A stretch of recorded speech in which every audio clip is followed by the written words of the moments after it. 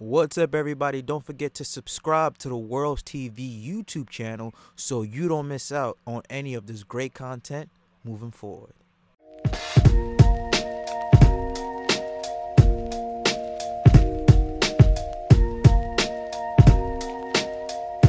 What's up, guys? Welcome back to World's TV. Once again, I apologize if you hear the fan in the background. It is extremely hot in my room, and I'm not trying to sweat my ass off. Okay, so I just want to make a quick video. One, don't take too much financial advice from me because I'm not a millionaire. I will be one day, but I'm not there right now. I was watching a lot of videos today at work, and a lot of people that I know or know of people want to become entrepreneurs. They want to start their own businesses and they want to escape the 9-to-5 job.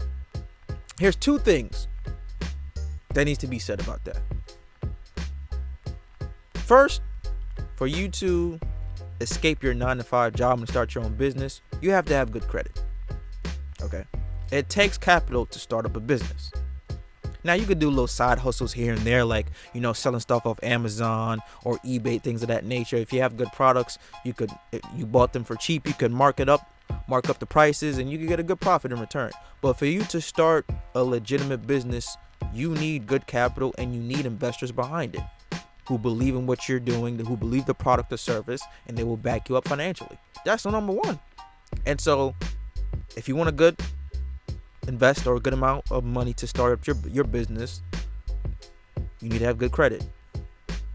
So don't have any student loans, don't have outstanding credit card bills, because when you go to a bank and you say, hey, listen, I'm applying for, say you needed $250,000 to start a business, whether you're opening a restaurant, sneaker store, whatever it could be, and they will say, okay, we need your social security, your name, blah blah blah, the name of the business. They're gonna pull all that type of stuff up. Everything is linked to your social, and when they do, and they see that you owe what, $70,000 in student loan debt, some of your payments have been, you know, past 2-3 months past due, you have about what, $15,000-$25,000 in credit cards that you need to pay, you're not going to get approved, because the bank is looking at a couple things. One, they're looking at your credit score if it's not that good, and two, they're looking at your payment history. Your payment history, because if a bank is going to give you that large amount of money, they want to know that you will be able to pay that money back to them plus the interest. Because when you borrow $250,000, it's most likely going to be about $275,000 because of the interest. So their banks are looking to see, can you pay us this money back? Can you pay us this money back? Because we don't want to be in a hassle, calling you left and right, sending out letters and notices, hey, you owe us this money, you're past due on this bill, this and that. They want to know, can you pay us the money back? So that's one. Give yourself good credit. Pay off anything that you owe money to. Cut all the bullshit out. Stop going to clubs. Stop going to parties. Okay. Stop spending money on OnlyFans. Subscribing to these girls' OnlyFans. Okay. Stop going out on dates with unnecessary girls that don't see you as a future life partner. Focus on your damn credit. If you owe money, student loans, whatever the case may be, credit card, fix your credit, because with your credit you can buy anything that you want. You can take as much money out as you want if you have good credit. Credit is the way to financial success. So get your credit right. Fix that shit up. That's number one. And number two, people who say, well, I want to start my own business, I want to be the boss, I want to escape the 9-to-5 vicious cycle.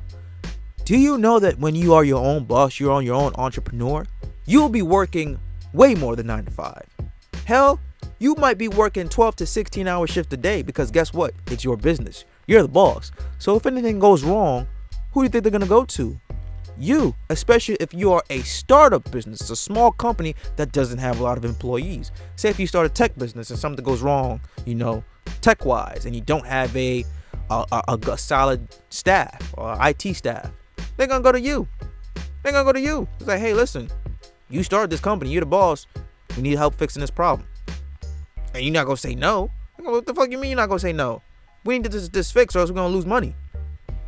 So you gotta be the one to stay in there and fix it. Same thing if you, another example, you open up a gas station and you know you have about only 2 employees right now. You still get more employees.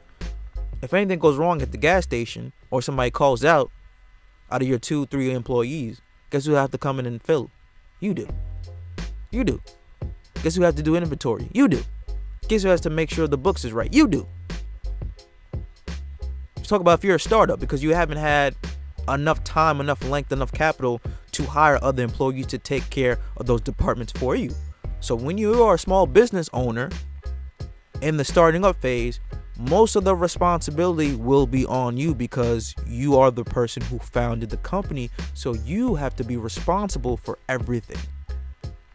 So you will be working way more than a 9-to-5. Most people I know who start up businesses say, hey, I'd be working like 60, sometimes 70 hours a week. Because you're the boss. You're the creator. You're the founder. That's like if you have a kid. You're not all of a sudden just going to leave your kid because you're tired. Your kid needs to be fed at like 3 o'clock in the morning. Guess who's responsible to feeding that kid? You are. You got to get up, get the baby some milk, or get him some food. Or if you're a mom, you got to breastfeed the kid at 3 a.m. You got to do that. That ain't nobody else's kid. That's your kid. That's your baby. Your business is like your baby. If it needs something, you have to go out and get it. That's just for a fact. And it's not a 9-to-5. It could be a 8 to 9, 8 a.m. to 9 p.m., 8 to 10. It's rigorous, because that's your thing. That is your baby. That is your project that you're building up. So those are two misconceptions that I just wanted to present to you guys about people who want to become entrepreneurs. One, make sure you have a very, very good credit score. Pay off any debts that you owe, or get them down to as little as possible. Make sure you have good payment history, because the banks or whoever you're borrowing money from will look at that, because they want to make sure that they're going to get their money back paid. And two, you will be working more than a 9-to-5 in the beginning stages of your business, because you are the business. Let me know what you guys think about this. Comment down below. Like, share this video. I'll catch you guys later. Peace.